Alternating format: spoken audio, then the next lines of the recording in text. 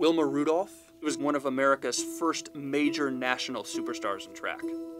Wilma Rudolph was born on June 23, 1940 in Tennessee, the 20th of 22 children. At age 4, she contracted polio. Her doctors said she would never walk again, but with physical therapy, leg braces, and true grit, Wilma Rudolph was walking by age 12. During her high school years, Wilma Rudolph was a great basketball player, and Ed Temple from Tennessee State University saw her, and he saw a lot of potential, not only in basketball, but also in track. He had her work out with the college track team in the summers.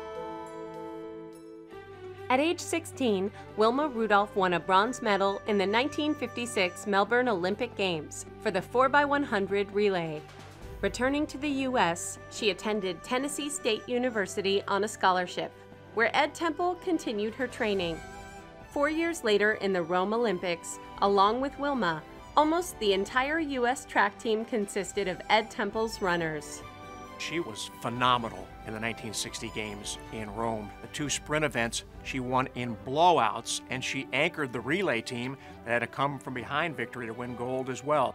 Wilma Rudolph was the first American woman to win 3 gold medals in a single Olympics. She became an overnight sensation. Wilma Rudolph returned home from the Rome Olympics to a hero's welcome. When she learned that her ticker tape parade was to be segregated, she refused to attend and forced a change.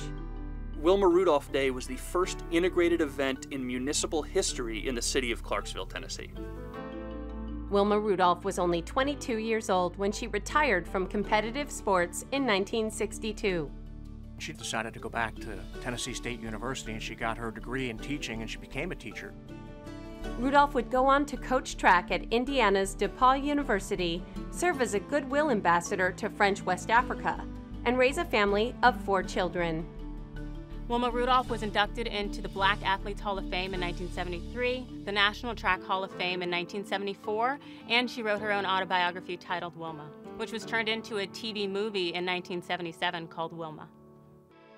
Wilma Rudolph died of brain cancer at the age of 54 on November 12, 1994, in Nashville, Tennessee. One of the most prestigious awards in women's sports is the Wilma Rudolph Award of Courage, given by the Women's Sports Foundation. Wilma Rudolph is a huge inspiration to me and to many others, and really that is her legacy.